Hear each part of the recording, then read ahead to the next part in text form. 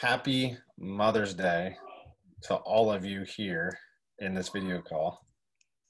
It's Thank you. exciting. It's a great day. Kind of weird this year being in our houses in the stay-at-home orders, but I just want to say Happy Mother's Day. I'm probably not the first one to say Happy Mother's Day today. Hopefully not, right? Hopefully some other ones who are saying Happy Mother Day to you. So let's introduce you who's on our call today. Let's start with it from the top down here. So next to me is actually my mom. My mom here. So mom, Happy Mother's Day. Thank you. Thank Yeah. you. Share who you are and then your context of this call for you. Well, I'm a mom of 3 children and a grandmom of 7 children. Yeah, 7 grandchildren. Yeah. What else do you want to know?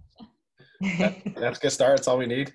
Anything else? Or going down to Carolyn. My name is Carolyn. I'm 20 and I'm expecting my first baby girl in September. Congratulations. Charnel, you can go ahead. Hi, my name is Charnel. I have 2 young boys. And yeah.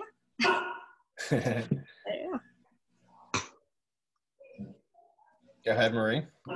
Hi, my name is Maureen. Everyone calls me Mo. I am a mother of 3. My first one is in Oregon, and I have the 2 younger girls here with me. Yeah. And my name is Angela, and I'm the mother of 3. I have a 17-year-old boy, a 14-year-old girl, and a 8-year-old boy. And your unique setting for you is your mom is actually living with you too. Yes, and also I'm a full-time caregiver for my 83-year-old mother who has Alzheimer's. So yes, so sometimes I'm a mother to her as well. So we have a cool mix and context here because we have a pregnant mom, young pregnant mom, first child on the way with Carolyn. We have Charnel, who is married with 2 kids, doing schoolwork at home as well. And you're a teacher's aide, right? So, and then Mo, if it's okay to mention your situation. Yeah, go ahead. Mm-hmm. So Mo is a single mom with children going through this time right now. And then you have Angela, who has her mom at home. She's turned into a teacher at home as well. And she has teenagers and young kids. So, and then of course my mom being a grandmother here, and she's mom, so she's in here as well for that. So to speak into mom, and so thank you for joining our call today. And tell me real quick, what are some traditional Mother's Day celebrations in your home, and what will you guys do this year with this whole stay-at-home order? Anyone can go. Oh. Well, traditionally for me at this time, my sister would have been here. Actually, she lives in Oklahoma City, so each up to a point she would bring my mom down to visit her around my mom's birthday, and then they would come back around Mother's Day, and her oldest at times would come join us here, and my brother and his family would come from Maryland, and we'd go to church together and have Mother's Day dinner together here at my house. So this year will be quite different. I anticipate there'll be a lot of Zoom, probably a dinner over Zoom together with all the families or something like that. And we'll probably still have I'm sure somebody will ask me what I want to eat that day, and we'll just probably relax and have fun. Yeah. Cool. Yeah, mine is pretty different. Usually we just kind of go out to eat that day, go to a restaurant or something. You know, my mom lives in a different state, so she's not always able to come and be with us, but when she is, we all go out to eat together. But this year we'll probably eat at home and just spend some more quality time. It's gonna be really different. It's gonna be a lot of FaceTiming for the grandmas that want to see their grandchildren that day, and just spending that time together. Yeah, so it's the same way with here with Chanel's. Usually it's about going out and just, really calling all the women in my life. So, but same here is going to be different. I think I'm going to go ahead and try and be spontaneous and try to make something that I've never made before. Hopefully Nice. Hopefully it'll pass with the girls. And but it's the same way. It's going to be a lot of FaceTimes with the ladies, a lot of grandmothers, a lot of moms, like spiritual moms and everything. So I'm really excited to see how this turns out. And I'm sure, and I'm 100% sure that it's going to be awesome, because you know we have the technology and capability to do that. Yeah. Great. How about you, Caroline? What would be your day like? Gosh. Well, with my mom, my dad barbecues and just everyone goes over, and usually it's just my sister who has the grandchildren, but now that I'm pregnant, they are treating me already like the baby's here kind of type of thing. So I don't know anything about me. Maybe my husband will surprise me, but I don't know. But yeah, usually we just barbecue at my parents' house and just spoil my mom. They don't like gifts, but we try to spoil them. So. Yeah, that's cool. Mm-hmm. And Mom, I guess, what are we going to do? That's a good question, right? Yeah. I guess that's on me, isn't it? We all get together at my house or at Jen's house or yours, and the guys cook out. Yeah. And each one of us brings a dish to share. I make coleslaw and whatever else that goes along with it. And we just have a good time hugging on each other and laughing and talking and eating and visiting for a few hours. Of course, we can't do that this year.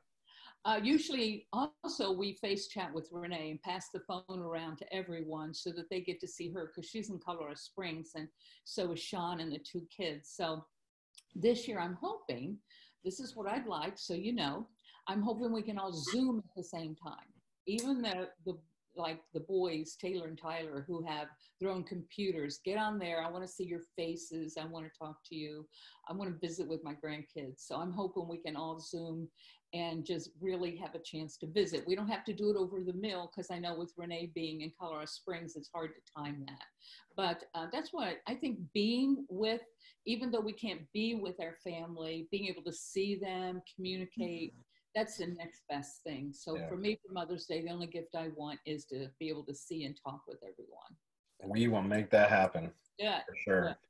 Now, let me ask you guys a question. Anyone can jump in anytime. Like, does this bother you as a mother to not be able to go see your mom, or to not be able to kind of, I'm not saying you're being vain by saying this, but does it kind of hurt, to not have that celebration like we usually do?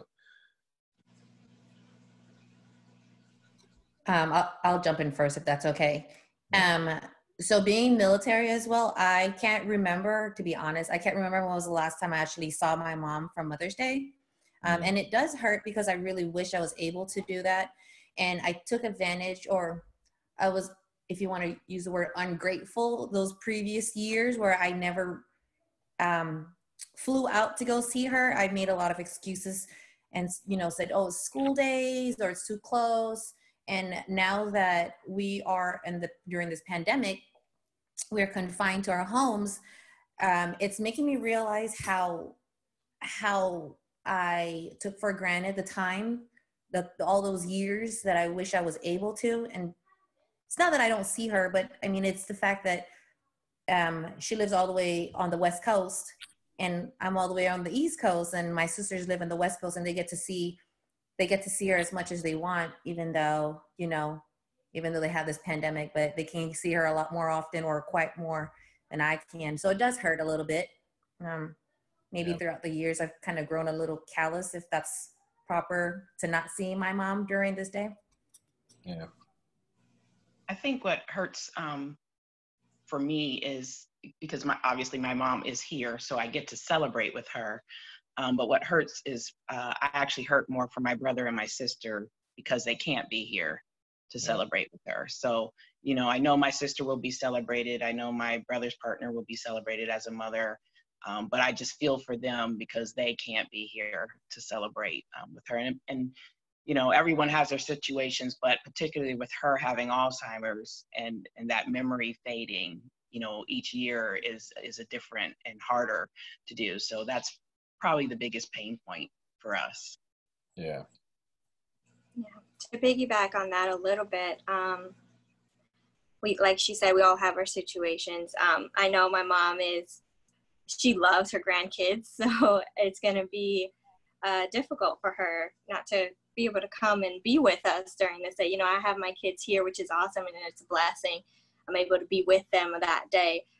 So it's a little, you know, it's nice to be able to be with my kids, but I also feel for my own mom who's not able to be with her grandkids that day, you know, and enjoy them like she usually so easily can and stuff like that. So it's a bittersweet thing, honestly. Yeah, it's kind of funny as you said that, because I'm thinking there's no excuse for not celebrating now. We're all in the house. So. Well, I don't get to see my mom, but maybe every 3 years on Mother's Day, because she is 92. And so I have a brother and a sister, and so she goes to their places too. And right now, I mean, she can't do that anyway, so I don't expect it. I'm just grateful for any time when I do get to see her. I think it's just really hard not getting the hugs. Mm-hmm. Yeah. Mm-hmm. Yeah, you know, even just from me as a perspective, it's kind of weird, you know, to not be able to go and lavish on mom, you know, this year. I mean, we try to do that all the time, right? So, but it's like, it's kind of weird that we're not going to be celebrating like we usually do at church and getting pictures and going out to lunch or cooking out, you know, like we usually do, grilling. So it's odd. It's odd. And even, you know, treating my wife this year is going to be different, you know? So it's interesting. Carolyn, would you like to speak into that too, or? Yeah, I think honestly, my mom lives basically on the same street as us, so I am a little lucky. I do get to see her a little more than some other people do. I think what's hard on me a little bit is my mother-in-law, because we are super close, and feeling for my husband a little bit because he does love to spoil his mom, and he's such a mom's boy. And then also she just loves her children and loves me as her own child. And this was our first one to actually have me celebrate as like her daughter-in-law. And then also she's excited about the grandbaby. Like she's already like showering me with love and everything like that. So I think that's the hardest part, because they live in New York, and that's the worst part too. So I don't know when the next time we're going to be able to see them is. Yeah. So let's talk about this too. Let's get right into it. What is it like being a mother in this COVID-19 stay-at-home order season that we're in? So let's hear from the moms who have kids running around the house. You know, what has it been like? My goodness, tell us. Share the good, the bad, the ugly. It's all good. Well, I guess at first it was so hard. It was so overwhelming. I'm like when we first heard, I was like, okay, I'm gonna stay home. That's great. And then when it was like, okay, your kids have to do school at home, I'm like, oh, all right, we could do this. No. And then it was like, but you have to also work at home. And I'm like, okay. So here I am, completely overwhelmed. And I feel bad because my boys, 8 and 6 years old, are excited to do schoolwork on the computer and online. And I'm just like, who's excited to do school? But I'm just like, okay, well, let me do it for them because they're excited. So let me get the ball rolling on that. And it was just completely overwhelming at first. And then I realized, oh my goodness, I have all day long. Mm-hmm. So when I figured that out, I was able to relax a little bit and like block out time in the morning for them, and then block out time in the evening for me to do my work. And that took me 2-3 weeks to figure that out. But it was good when I finally, relaxed a little bit. Yeah. So now I'm enjoying it a little bit more. I'm liking it a little bit more. So like it took like a week or two to kind of transition and adapt to everything, would you say? Yes, definitely. Okay. So I'm a little bit upset with myself because as I was in the shower a couple of days ago, you do a lot of thinking in the shower as you wash your hair. But I was like, what week is this? And can you guys hear me? Yeah. I don't know if you hear me. Okay. So I was really talking to myself. I was like, what week is this? And I was like, oh, it's the 6th week. And I was like, why am I stressing out so much about at a certain time, the kids are supposed to be doing this and I have this to do. And I'm like, I have the whole day, but it took 6 weeks to figure it out. So I think maybe because my mind's always like so rigid at specific times. So I'm just like, why did it take this long? I'm like, just get it done in the morning, schoolwork, work out in the morning, work out for myself, Bible time for me. And then as, you know, as the days going by, I'm just like, just relax, keep, you know, who cares about your hair? Just let them go play out. Once they're done, it may be 11 o'clock in the morning, but let them go out and play.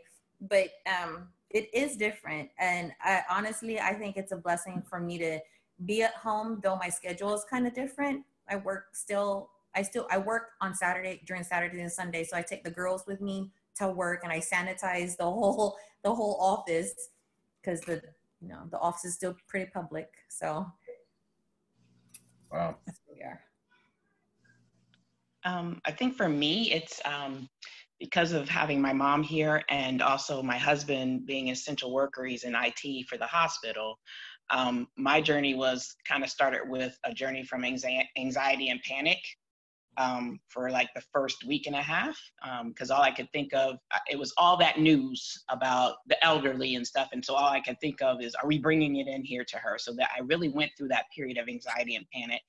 And then I stopped and took that pause and focused my eyes off of the chaos and back on the Lord, and putting things back in control of his hands. And it was kind of like a, wake up, Angela, what are you doing? You know, give it back to me here. I got it. So for me, I went from, you know, okay, get out of that. Let's just focus here. And at the time, I still had my mother's aides coming in and caring for her. So that gave me a period of time to really kind of focus on what this meant for the kids and how our routine was going to change and things like that. And we kind of got in a good routine. And then by about that 4th week, it was like, yeah, too risky to have the aides coming in. So my life changed again, because now I couldn't just solely focus on caring for the kids. I also had to focus on caring for my mother completely. And so that's been an adjustment. And we're now just getting to that point where the kids are at a point where they've kind of got the routine with school, and they know the days that they kind of have to be more helpful with me, with my mom, because I'm still working as well. So it has definitely been a season filled of faith testing and strengthening and pruning and humbling, because I'm seeing some things that I'm like, who raised that child over there? Where did that come from? Because I know I didn't raise you that way. And Ryan, you know, I have fired myself as a mother about 2 or 3 times already. I didn't quit. I just fired myself. Yeah. And it's been a place of surrender and thankfulness that I have a Heavenly Father I can trust with the situation. Yeah. And I think also a new and renewed appreciation for the blessings that perhaps me and my family have taken for granted, because we've gotten so used to it. And now we see the chaos in the world. We see what everybody else is going through. I can't imagine being a single mom at home on my own with my kids, or being a mom who's also who's a single mom, a school teacher, and has kids that are learning. I can't even imagine, as well as everybody else who's in all kinds of situations. So it's really been that time of reflecting and really being thankful for what we have, and then being that example to the kids. So, you know, just taking it day by day, like Mo said, it took me some time too to realize, okay, you know, the pressure I'm facing is only the pressure I'm putting on myself to have things go a certain way. So stop doing that to yourself. Wow. And I think we're finally getting there. Yeah. Well, so I'm let me just chime in here too, as someone watching my wife be a school teacher and have kids in the house learning. At first it was an adjustment, and the kids had their meltdowns, but my wife is very structured, and so she kept the structure, and it really helped them get in the zone every day. Now Connor has been getting up, getting his schoolwork done right away without us even telling him. But I saw my wife first adjust, and then she got in this groove, and she's been like unstoppable. And I think she's really enjoying it. She's told me she's been enjoying the quality time with the kids, you know, during the day, once they're done with their schoolwork, once she's done with her schoolwork. But what I noticed is Rachel will do work at night. So she'll go back to schoolwork at night for her teaching. and so she can hang out with the kids during the day. And I thought that's a cool adjustment, you know. Come circle back, let me work on my teaching later on, let me hang out with the kids, and when they go to bed I'll do stuff. And so that was a cool way of adjusting and adapting to the situation. So cool. Let's talk about that. Pressure, you were bringing that up, Angela. Actually, no, wait, I had a question for you, Carolyn. Yes. You're a pregnant mom, first child on the way. During the threats and the talks and the fears of a real sickness, you know, how have you handled that? Because that to me sounds like it could be scary to think about, you know, trying to keep you safe and all that. Yeah, I think at first it was crazy because I actually felt like overwhelming peace. And I remember just telling my mom, because I am an anxious person and anything can freak me out just like that. I just felt an overwhelming peace. And then as it started getting more serious, I noticed I let myself draw into the fear and draw into everything I saw on social media. And so I was trying to be extra cautious, but at the same time still like know that God was in control. And I think it wasn't until about when my husband's uncle passed from it was when that hit me, and it got me even more scared, because then I was just like, this is real and everything. And then you start thinking like, can my husband be in the room with me when it comes? Can he can't come to a lot of my doctor's appointments with me now and see the baby and all that stuff. So I think it's not even so much I'm scared about getting it or anything like that. It's more the memories that are kind of being taken away a little bit, but I try to be thankful because I still am healthy and my baby's healthy and my family's healthy. So I try to be thankful and just look at that, and that this is just a new season, and like, it's going to be stories I get to tell my daughter type of thing. And then I just pray for the moms who are in worse situations than I am, like pregnant moms, whether they're a single pregnant mom or if they're like in a house that's not safe, or if they are sick. Cause I've seen a couple moms who are pregnant who are in the hospital with it while being very far along. And so I try to be thankful, and then I just try to pray out the fear and just trust God. Yeah. Wow. Yeah. I was thinking about that too. Just, and listening to you really kind of makes me think about, wow, how hard would it be to go through a 9-month pregnancy, and a couple months of that is this, you know, or man, like the memories, the thing. I mean, I even seen people can still getting some pictures if they have friends, you know, they can take pictures and stuff like that. But it's just like, yeah, you're not going through the same, like, kind of traditional visits to the doctors together as spouses, you know. And so, yeah, that's a bummer. But thanks for sharing that. Yeah, I was curious how you're handling that. The pressures. Do you guys, was there pressure at home to be a certain way, you know, or did school just kind of add the extra pressure? What were you guys feeling, you know? I think for me, the first pressure I felt was with me also working full time with the church, was the need to still work. And so I think I first went into it just like, okay, I've experienced working from home before. But I went into it like, okay, I got to keep doing my work. I got to keep getting my 8 hours in. They're paying me a paycheck. I got to get it done. And it's ministry. I definitely got to get it done.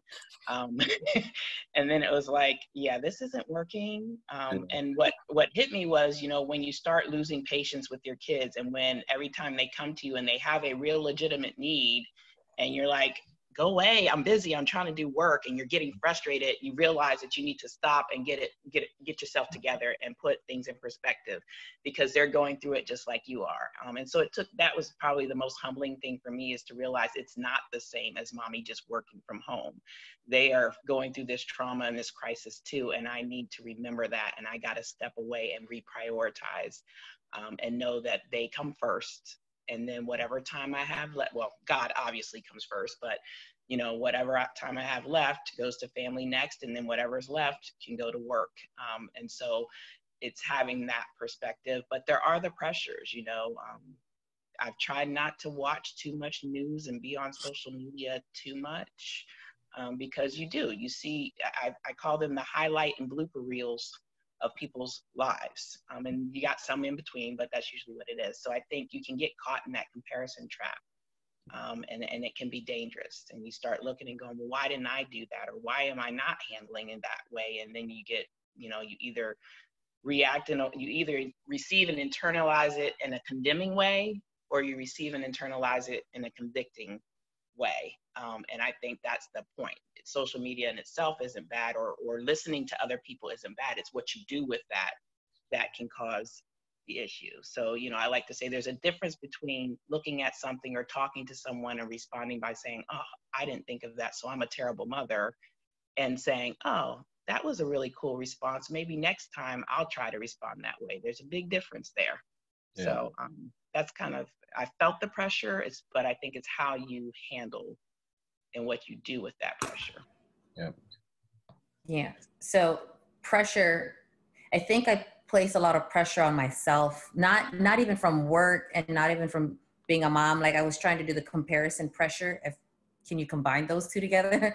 So the comparison part was like, the girls would say, but my teacher doesn't do it this way. And I started laughing because when you go through the memes on social media, say, I'm the teacher now. And it really is the truth. I turned the phone over and I showed it to them. I was like, I'm the teacher now. But their teachers are awesome, because I gave them warning. I said, when the kids come back, it's going to be a difference. Like, they'll just be like, my mommy said it this way. And then, but just like what Angela said, it was very humbling, because I started realizing that, who am I trying to compare myself to? Teachers, and they themselves are mothers, so they have their own ways of doing it. And then I need to find my groove and how to do it.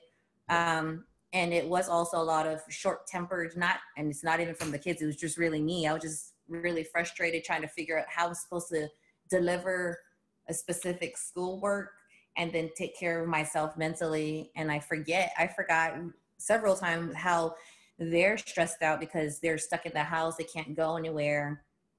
And so it was really humbling. I was really humbled as far as like how I would also react to the kids and how direct my instructions were. They're 6 and 7. And so I forget, like, they're not like adults to where they can handle the directness, and the 6 and 7-year-old is just about to water and tear up. And because I was just too forward, I'm like, oh, let me go ahead and reel that back in. And so I'm learning to be a little bit more patient and a lot more gentle with my words, because it's difficult when you're transitioning from military mom, then you can take your hat off and then go to military/home mom and teacher, and all those hats are being placed on your heads, and you just have to figure out which hat you're putting on. Yeah. So there was that pressure and comparison. Yeah, and that can be overwhelming, is what I'm hearing you say. What about you, Chanel? Were you going to say something about that?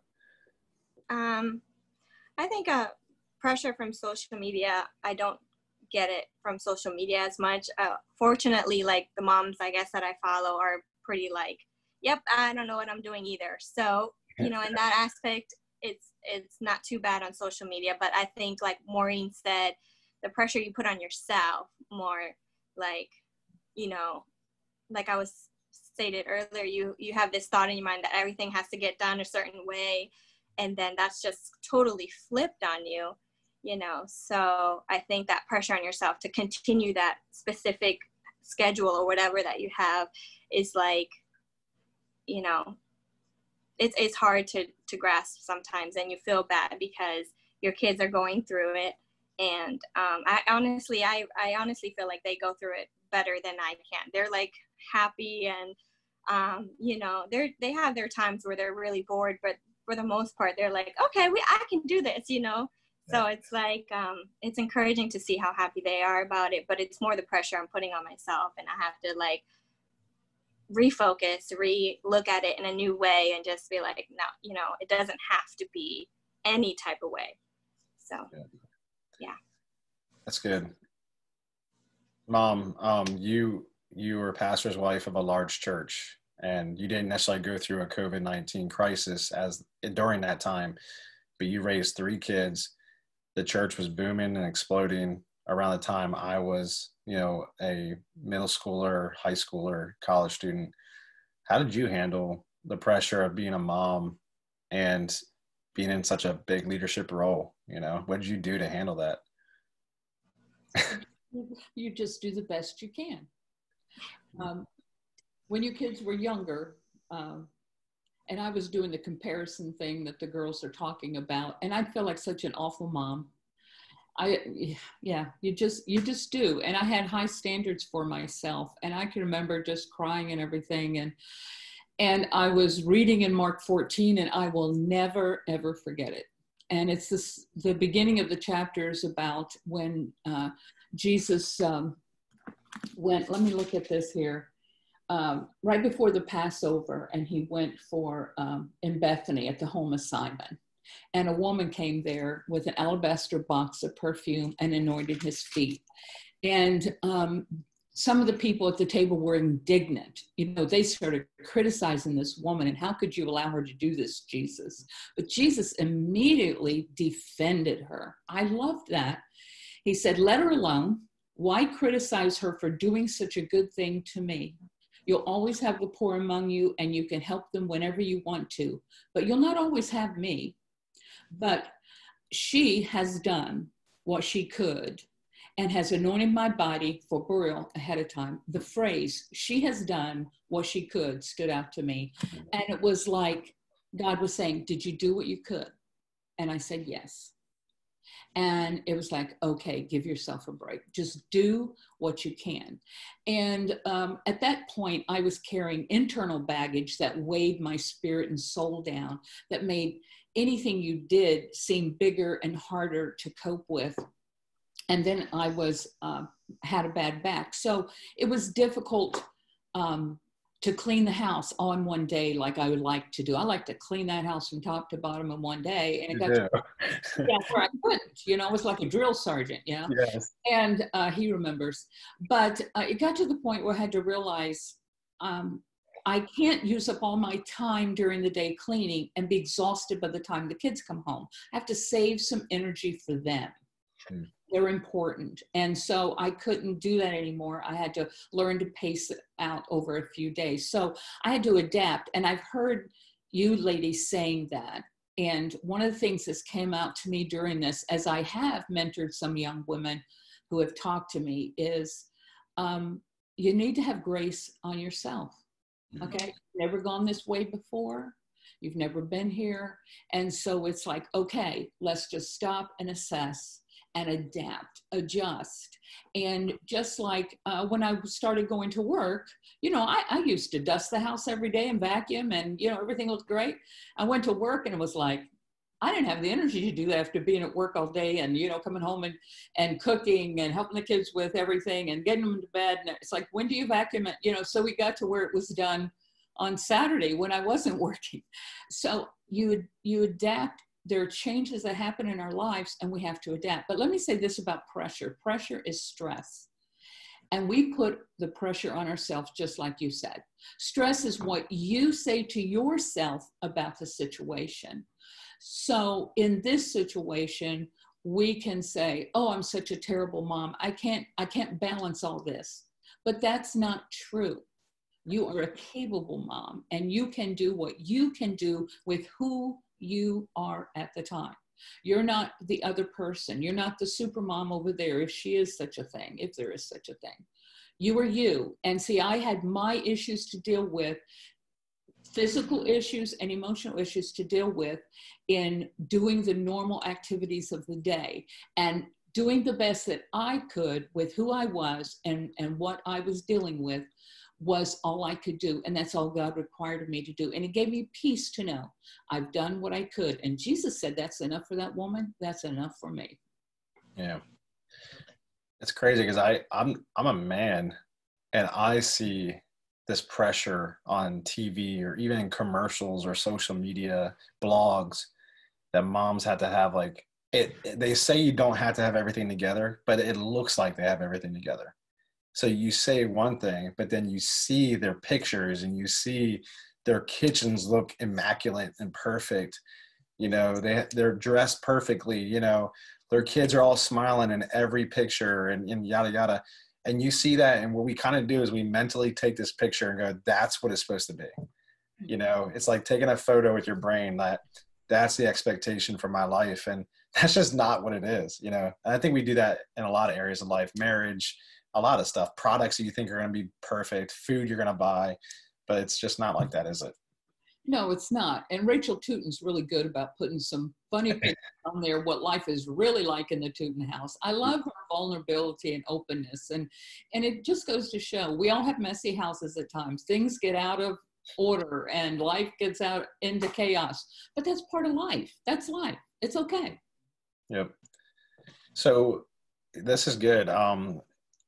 What would you encourage moms? Let's talk about identity in this, because I think identity from the world would say be like this as a mom, but identity in God says what? You know, and I know that's a deep question, but we should define, here's what I'll try to help explain to those watching. Your identity is defined by God, not by others. So what would you say? How would you encourage moms about their identity, putting their identity in God and letting God say who they should be as a mom and as a spouse, you know, and things like that? So. Well, it's interesting you bring it up, because we had this exact conversation this past week in my small group. And I had asked the ladies, based on your sermon, you know, what is the true identity that God is resurrecting in you? And I let them talk. And the common theme I heard from all of them was, I'm still trying to find my purpose. I'm praying and I'm searching for my purpose. And so at the end, I said, you know, purpose, knowing your purpose is absolutely critical. But what I found is they were tying their purpose to their identity, and they were looking for purpose before they actually know who they are. That's good. And so I said, you know, you've got to know what your true identity is before you even know your purpose, because once you know who you are, then you can go and do what you've been called to do the way God wants you to do it. So I think this was something that was really heavy on my heart this morning. And so I think it's first, you have to know and believe whose you are to know who you are. Mm-hmm. A lot of times we know whose we are, but we don't believe it. Mm-hmm. So we'll say, I'm a child of God, but we really don't believe it. Our actions don't show we believe it. Our words don't show we believe it. So we don't believe it. So we have to know and believe. And then once we know that, for me, I think there's a lot of things you need to do to learn more and more about that. But one key is you've got to study the Bible. You've got to be in the Word. That is the foundation. That is where you will find exactly who God has created us to be. We're created in His image. And you don't know what that image is if you don't read the book that tells you exactly what the image is. So you got to do there. And that's where you'll learn and understand that we were created in His image, and that the sin of Adam and Eve and the fall in the garden disconnected us from God, and it distorted our true identity. And I used to use this in a workshop. I would bring in we talk about authenticity, and I'd bring in a mirror that was perfectly fine. And I'd say, look in the mirror. And what do you see? And you see your face and it's fine, you know, unless you're one of those people who only thinks it's fine when you have makeup on, but your face is fine. And then I took out a broken mirror and I said, now look in the broken mirror. And that same face was now distorted and disjointed, and it wasn't the same. And I said, and that's what happened to our identity when the fall came. And so, but you'll learn that. But then as you continue to study, you'll learn that God sent His Son, Jesus Christ, to restore that relationship with Him and to restore and resurrect our true identity. And then as you keep reading, you start to learn, you get to begin to make that choice, because it is a choice. You get to make that choice to believe, embrace, and walk in the truth of who God says you are, that He's created us, that He's chosen us, that He sees us as His masterpiece, and that He loves us more than anyone else does, or more than we could ever imagine. And then you'll be able to identify and stand against the lies of the enemy. So you're going to learn a lot about who God says you are, who He created you to be, and His promises. And then when those negative self-talk comes in, or the negativity for the world comes in, or those sabotaging voices start, you'll be able to counteract them with the truth of his word and the promises of his word. And so, you know, his purpose for your life and your walk, and I stress the you, because he has a different purpose and a different way for everybody to go about fulfilling that purpose. And so that's, you know, what it looks like for us will become clear as he resurrects and restores that true identity. That's good. And I did not pay her to do a recap of the series. Yeah. Putting that out there, but you just captured our series on the resurrection so well, because I've also talked about purpose this past Sunday. So that just makes, it's just really cool. So good Can I stuff. say something about that? What's that? Can I say something about that? Yeah. She talked really well about the identity, but I think one of the things that we as women and mothers do, we compare ourselves to other people, and we are each unique. We're one of a kind, which means we're irreplaceable and incomparable. It's foolish to compare ourselves to other people. Mm-hmm. So when I think of Rachel, your wife, she is very organized, very structured.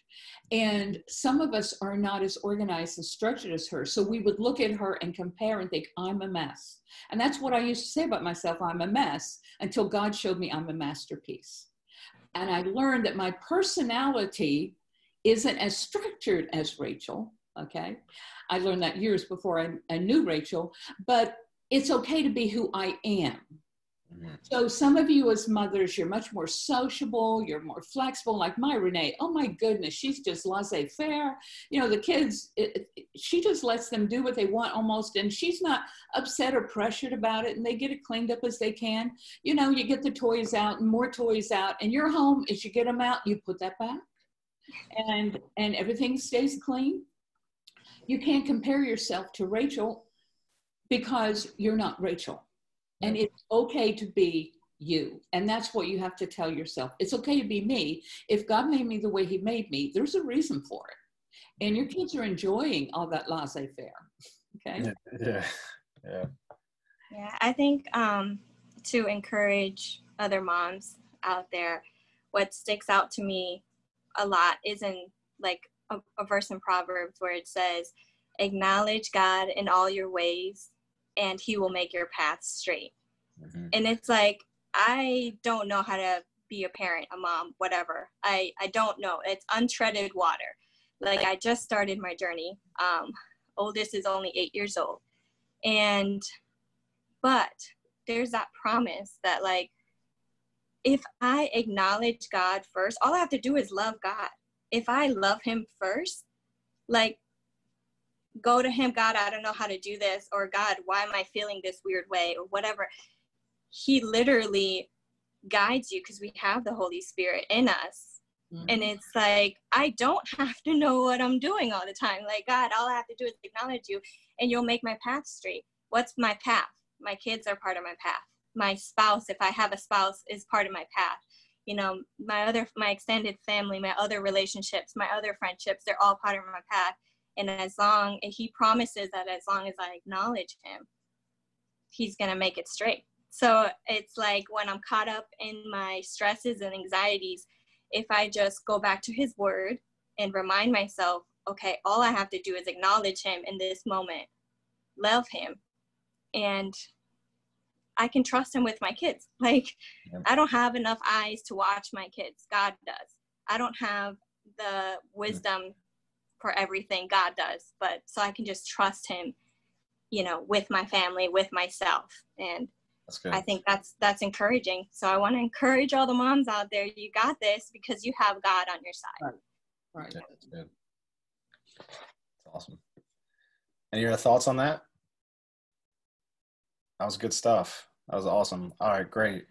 How are you talking about God and keeping your identity in God versus your identity in, you know, others? How are you guys staying connected to God during this time, being busy with the kids all around? Like, how do you do it? Do you sneak away in the closet, you know, with a snack and water and a Bible or music? You know, what do you guys do?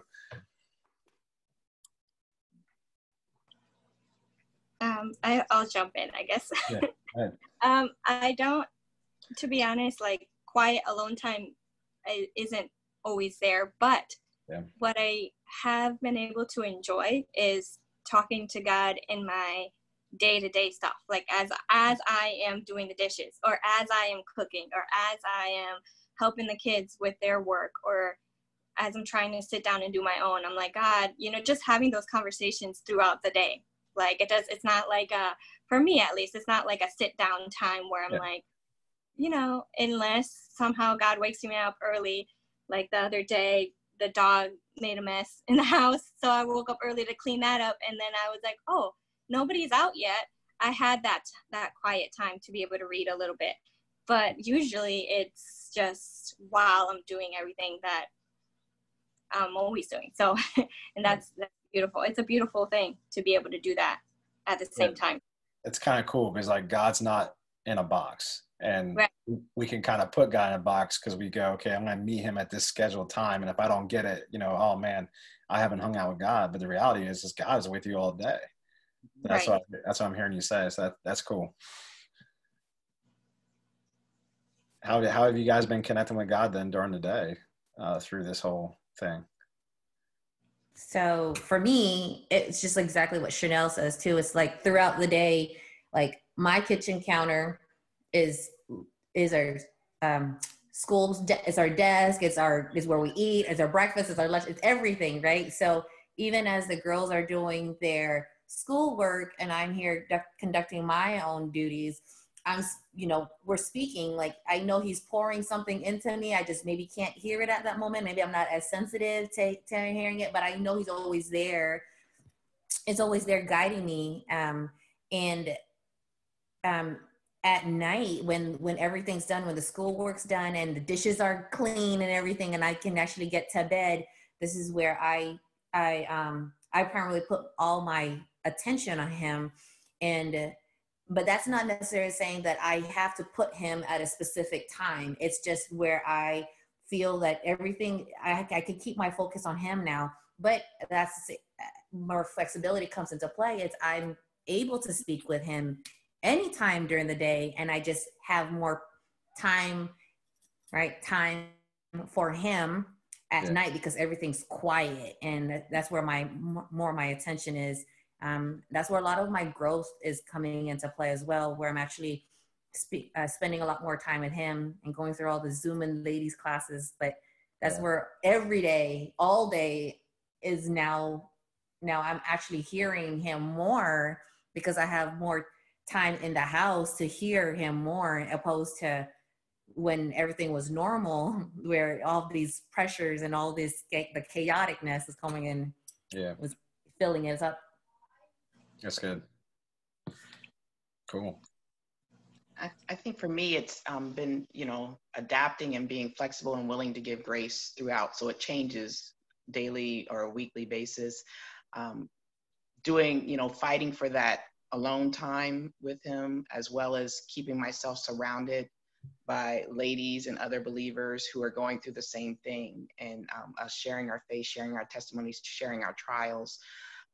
Doing devotions. It must have been God. I found a devotion called Overwhelmed by My Blessings, Encouragement for Mothers. And it actually happens to be a 12-week devotion. So I was like, that works. I get it. I can just keep doing it for however long this happens. And it's been really encouraging for me. But also remembering it's just not at the center for me, but I also have to make sure it's at the center for my family and my kids, that they're keeping him at the center too. So reminding them, hey, do your devotion, having family conversations around scripture, using Right Now Media as a tool. And actually one way we faced, not that the kids were rebellious, it was they went through this phase of where there wasn't structure. So it was like kind of vacation because school wasn't in play yet. And so they didn't like when structure had to come back. And so they were kind of rebelling against anything that was structure. And so, we kind of let them pick, hey, Christian, you pick this week what you want to do on Right Now Media, and engaging them and involving them and having those conversations. But also for me, the Spirit speaks to me really through worship. And so when it's one of those rough days and everybody seems to be out of control or what have you, I put the headphones on with Bluetooth to worship music, and I block all the noise out.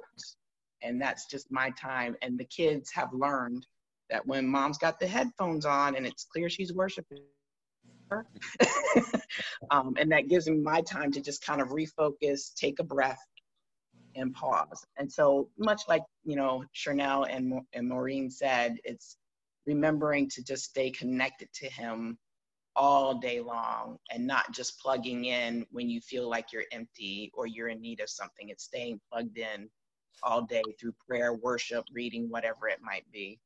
Yeah, that's good.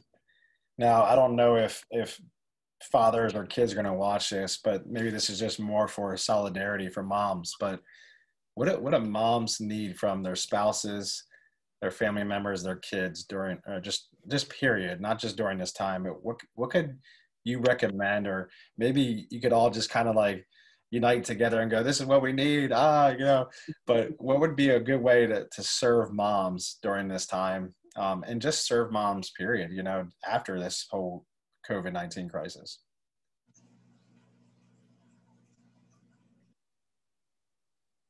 I'll go. Yeah. I think, and I know it's particular to moms, but I also think it can be kind of the same thing that many people need, but especially moms.